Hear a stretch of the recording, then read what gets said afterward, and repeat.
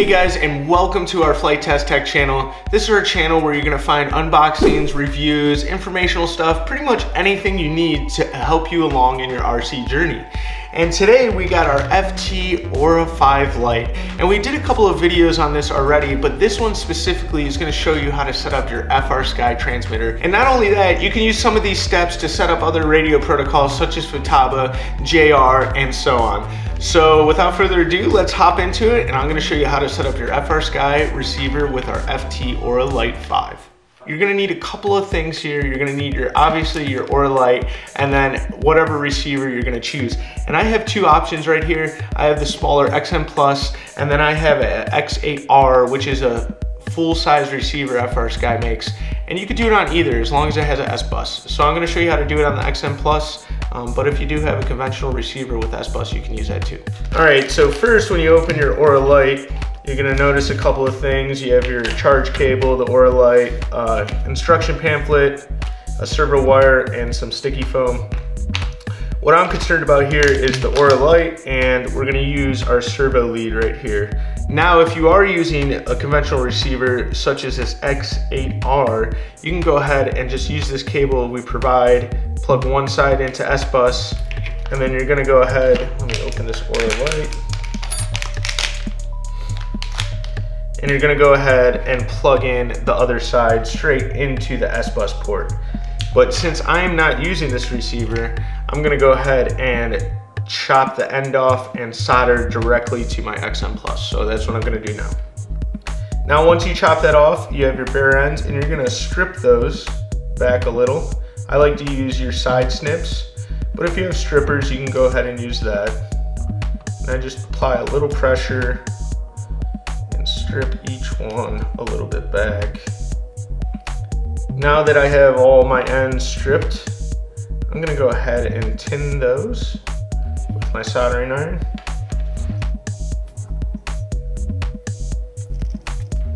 Once you've tinned your wire, you're gonna wanna go ahead, and this is already tinned on my end because it's a receiver I took out of my drone, but I'm just gonna go ahead and show you. You're gonna wanna tin each pad on your receiver. Now with this XM Plus receiver, you have the three pads here, and I know just from personal experience that the one closest to LEDs is S-Bus, the one in the middle is 5-volt, and the one at the end right here is ground.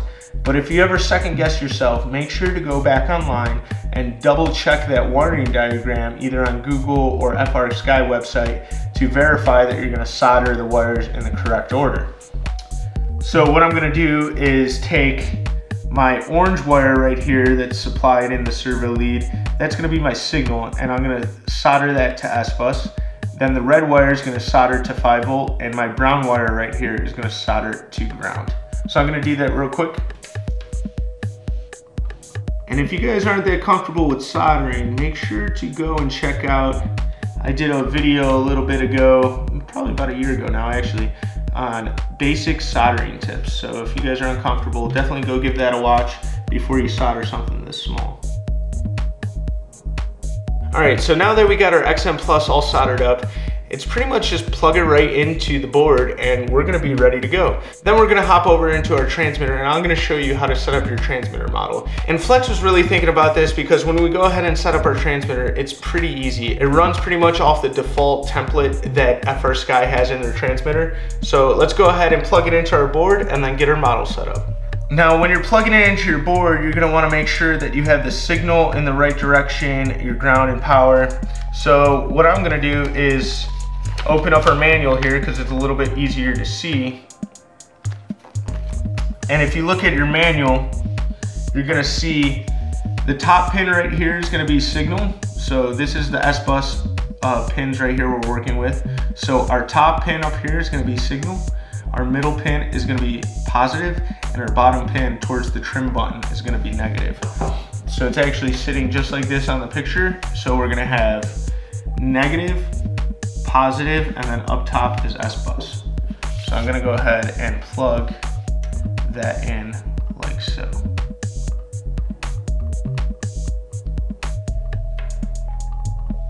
All right, so we're gonna go ahead and go into our FrSky transmitter, and I'm using an X9D. It could be pretty much any transmitter out there through FrSky. It's whatever receiver protocol. And I'm gonna go ahead and I'm gonna set up a new model. So I'm gonna go down into my models and go to one that's not used, which right here, if you see, is model 16. We're gonna go ahead and enter model 16. You're gonna long press your enter, and then we're gonna create a model. We're obviously gonna be flying our airplane right here. We have our simple cub. So I'm gonna hit enter on that. Channel 1 is gonna be throttle. So we're gonna go ahead and go to the next page. Channel 2 is going to be ailerons, which is correct. We're gonna go to the next page. Does your model have flaps? No, go to the next page. Does your model have air brakes? No, go to the next page. Which is the tail config on your model? That's gonna be correct. Your first model, channel 3 is gonna be your elevator, and channel 4 is gonna be your rudder. So we're gonna go ahead and go next.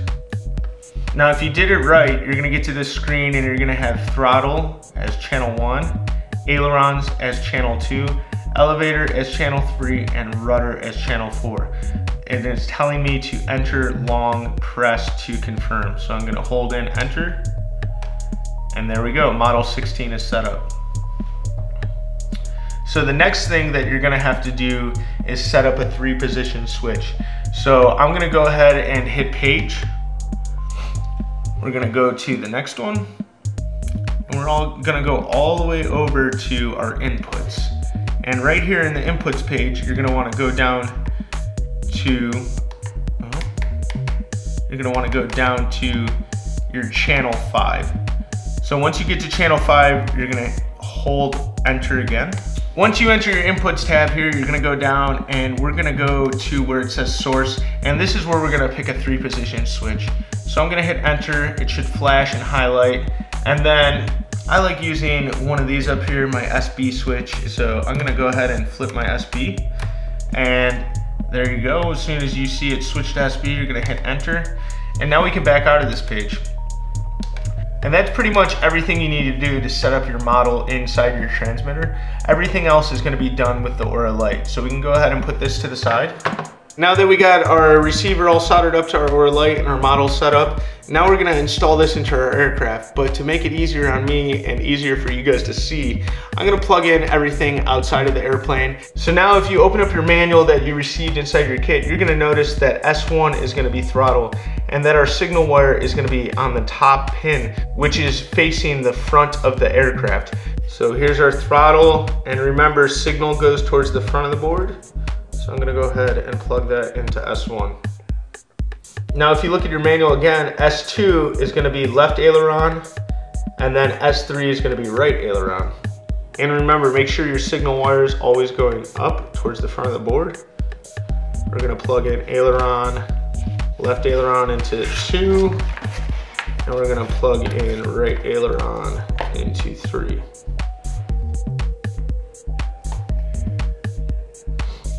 Now the next 2 ports right there, S4 is gonna be for your elevator, and S5 is going to be for your rudder. So I'm gonna go ahead and plug those in as well. Okay, now that I have all our servo wires plugged into our Aura Lite, I have our receiver soldered on, I'm gonna go ahead and power up the unit and make sure all the lights come on. As you can see, we have power going to our board. It's cycling through all the lights. And then we also have power going to our receiver. Now this cycling of all the lights, it's trying to search and detect a receiver, but since we're not bound on the XM Plus yet, it's never gonna sense a receiver at all. So what we have to do is go ahead and bind our FrSky first before it can detect what kind of receiver we have. And if you guys don't know how to bind or set up your models on a FrSky, then you're gonna wanna go ahead and check out the video. I'll make sure to leave a link in the description below. I go through in depth how to set up models and how to bind your FrSky receiver, but I'm gonna do it really quick now.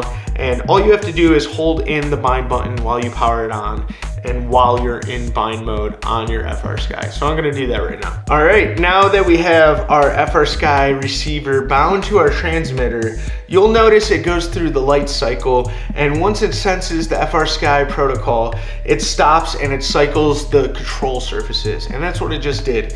So now what we're gonna do is double check to make sure all our control surfaces are going properly. And if they are, I'll be out in the field flying in no time.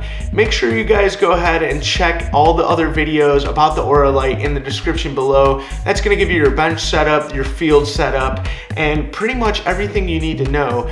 And if you want to read a little bit more about the Aura Lite, make sure to check out flitetest.com/FT-Aura5, and that's where you're gonna find all your GUIs, your manuals, and all these videos right there. So thanks for checking it out, guys, and I'll catch you on the next one.